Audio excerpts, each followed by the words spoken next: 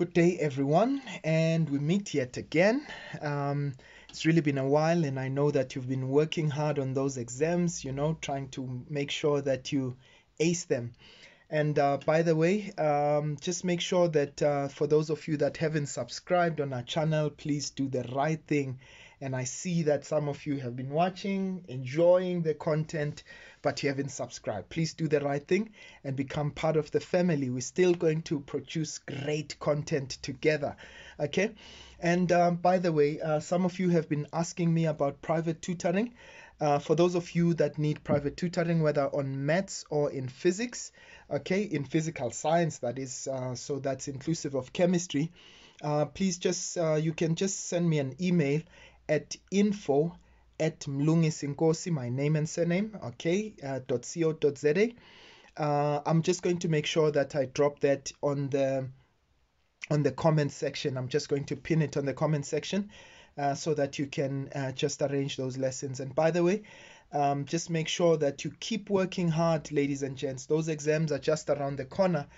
So let's try and ace them together. Okay. Right. So I picked up a question from Gauteng 2016, and I wanted us to kind of look at that question together. All right, on how to tackle it. It's a combination of energy principles as well as momentum principles, and I'll show you how they actually come together. Okay, right, so let's get right into it. Okay, so they say a roller skate approaches an inclined plane at a constant velocity of 20 meters per second as shown below. Okay, so there's our story there. Okay, so we can see there's our roller skater over there, and he picks up that boy that's standing in his way and then continues up the incline and reaches point B. So it means that they get to that point over there, right? They say the total mass of the roller skater is 68 kilograms and that of the boy is 12 kilograms. Now, first thing that they ask us is state the principle of conservation of linear momentum. I'm sure by now, ladies and gents, you can not only just state it, but you can sing it. So just make sure that you get those principles right. It says in an isolated system, the total linear momentum is conserved, right? So now let's go to 4.2. They say calculate the magnitude of the combined velocity of the roller skater and the boy just after the boy is picked up. Okay, so now what's going to happen? Obviously, they were separate. Okay, so they were separated there. So I'm going to say, all right, so on 4.2, let's apply the principle of conservation of linear momentum. Okay, and by the way, just a secret between you and I. Whenever an examiner asks you to state a certain principle, chances are that in the next question you are going to have to apply that principle. So yeah, don't tell them I warned you about that. Okay. Okay, so that's just a tip between you and I. Okay, so look at this. So now they asked us about the principle. Okay, and now we are applying that principle. So I'm going to say, well, the sum of momentum before collision, okay, is going to be the sum of their momenta after collision. Okay, so now I know, okay, so we've got the roller skater, so it's going to be the mass of the roller skater, the velocity of the roller skater, right, before collision, plus, now I won't even waste time about this, right? You can see the boy was stationary before collision, so it means that the momentum before collision was actually 0, right? But what happens after collision, right? So now they are moving together. Obviously, the roller skater picks up that boy, and now they're moving together. So it means that I'm going to simply put those masses together. So mass of the roller skater, mass of the boy, right? And obviously our final velocity. Now, please keep in mind, when we talk about momentum principle, please remember to just choose a positive direction. It's always important to choose a positive direction. In this case, I'm just going to state, I'm going to take the right as positive. Okay, so now let's try and substitute. They told us it's 68 kilograms. So that's 68 multiplied by a positive 20, right? So before collision, he was moving at 20 meters per second to the right. Okay, plus 0. And in this case, I've got 68 plus 12. Okay, that's their masses, and we're looking for that final velocity. All right, let's calculate it quickly. Okay, so I'm just simply going to say this is 68 multiplied by 20. Okay, and in this case 68 plus 12 divided by 68 plus 12, and I get a velocity of 17 meters per second. So it only makes sense that after they actually collided, or after the roller skater picked up the boy, that his velocity would now would decrease, right? Because obviously, first of all, the boy was stationary, and now the mass is much bigger on the roller skate. Okay, so they said we should just state the magnitude of it, so that's why I'm not stating the direction. But note, if they just said to you calculate the velocity, so in that case you would need, remember, velocity is a vector. Okay, so you need to state that direction as well. Okay, right, now let's go to 4.3 quickly. Right, so now they say use energy principles to calculate the distance that they will move up the incline before coming to a stop at point B. Right, they say ignore the effects of friction. Now, ladies and gents, I want you to please remember, now if you haven't watched the videos on work energy and power, particularly where I state I talk about the principle of conservation of momentum. Okay, please just go and watch that video. It will really help you a lot. Now note, in this case, note they stated very clearly that there is no friction, and by the way, there is no applied force. So what caused them to actually move up the incline? It was the momentum that they already had as they entered up the incline, isn't it? Okay, so in this case, let's try and apply principles of energy, right? Okay, so we know that momentum before collision should be equal to momentum, not before collision, rather, mechanical energy, rather. At this point here, when they picked up the boy, and the mechanical energy there. Why? Why am I using mechanical energy principles? Remember, in this case, there's no applied force. There is no frictional force. And what does that mean? It means that mechanical energy is conserved. It means that it is an isolated system. So I'm going to use mechanical energy principles, right? Yeah, I'm just going to cheat this a little bit, but you'll see. It's not really cheating, but you'll see what I mean. So mechanical energy, okay, or some of you use EMAC, okay. So mechanical energy at point, if we can call that point A, right? So I'm going to say mechanical energy at point A is equal to the mechanical energy at point B, right? Now remember what's happening here.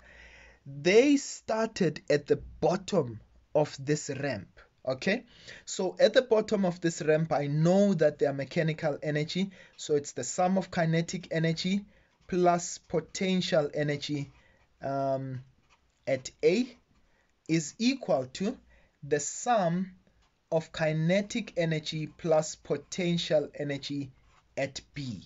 Why are we using this principle? Because there is no applied force. There is no frictional force. It is an isolated system. Okay, right. So let's talk about the bottom there, right? So this is going to be, there definitely is kinetic energy. You agree with me? When they picked up the boy, they were moving at 17 meters per second. So there definitely is kinetic energy. So that's going to be their combined mass there. All right, V squared. But what would be the potential energy when they started at the bottom here? Right, remember there is no height. They have not moved above this reference point here. So their potential energy, they still have zero potential energy. However, as they move up, so now we're talking at point B. Remember, they tell us that they will stop, right? They said calculate the distance, the incline before coming to a stop. So what does that say? At B, their kinetic energy is zero, But what do we know about their potential energy? They now have their potential energy at that point there. Okay, right. If you want to, just to show you something there, remember their mass is the same there as well as at that point. So you can divide both sides. And by the way, I once saw a question where they did not give you the mass, but you can still solve very well without the mass, because if I divide by mass on the left hand side, whatever I do on the left, I do on the right. So in this case, what it will do is that it will cancel those masses over there. Okay, right. So I'm just simply going to say this is half of 17 squared, which is equal to, remember, gravitational acceleration, that's 9.8 multiplied by the height. Now, you might be wondering to yourself, but why am I calculating the height? Now, remember, that distance there will be related to the height, isn't it? Okay, quickly, let's calculate that. So this is going to be 0.5 times 17, okay, squared. All right, and I'm going to divide that by 9.8, and I get an answer of 14.74. Okay, so my height will be 14 rather, 14.74. Okay, some of you, if you want to, you can say 14.75, right? It's really neither here nor there. All right, now in this case we know that that is the vertical height, but that's not what they asked for. What did they ask for? They actually wanted the distance there, okay, that they moved up. Now I can take that as a, if you can see that there, we've got somewhat of a triangle. Can you see? All right, so that will be one side. Okay, and I'm just going to put that height over there.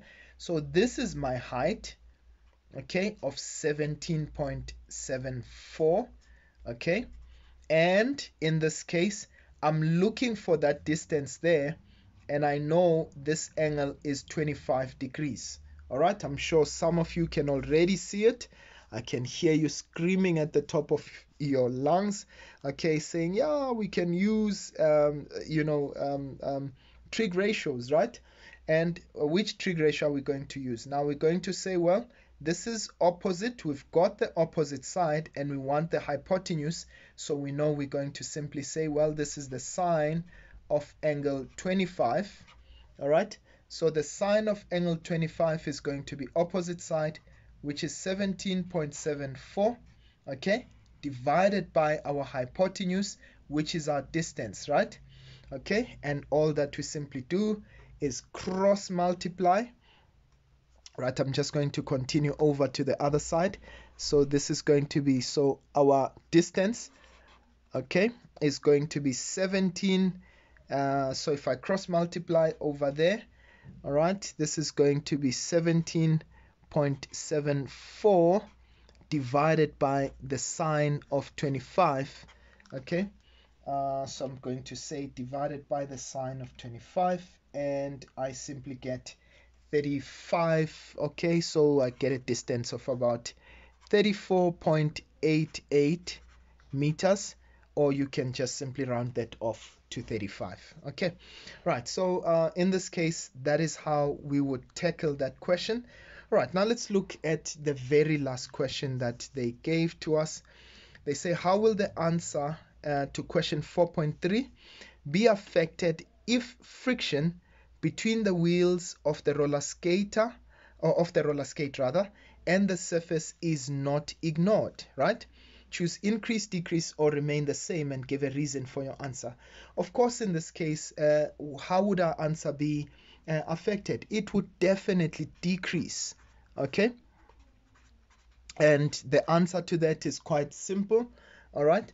Because by by introducing friction this time around, okay, it will simply decrease the net force. Okay, so now you'd have a net force that would be in the opposite direction, and it would affect, in this case, the distance that would be covered. Okay, right.